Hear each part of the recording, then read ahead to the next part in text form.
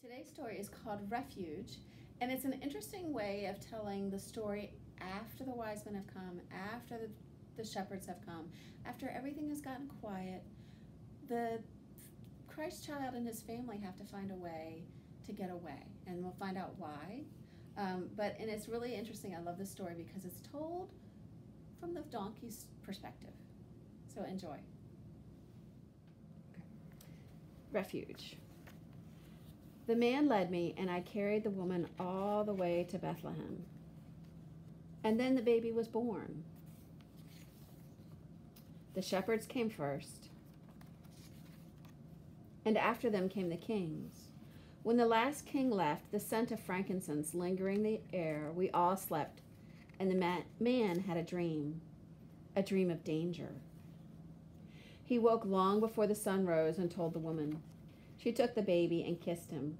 She smelled his sweet baby breath and felt his soft, warm baby skin and how his lashes tickled her cheek as he sleepily nuzzled her neck. "Time to go," she said.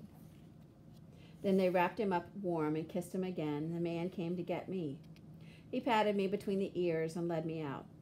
"Come on, old friend, we're off on a journey again." And we left some gold for the innkeeper, for he had been good to us when others had not. And we set off. Under starlight, through empty streets, while people were sleeping, hoping for the kindness of strangers, again.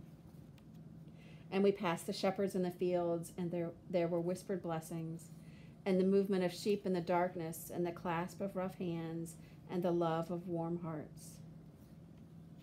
And I kept walking, carrying my precious load, and the woman held the baby close to her heart, and she and the man talked about journeys and dreams and warnings and the love of a baby and the kindness of strangers.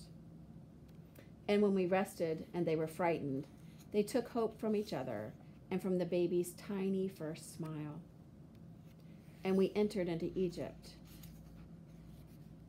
and we found refuge. The end.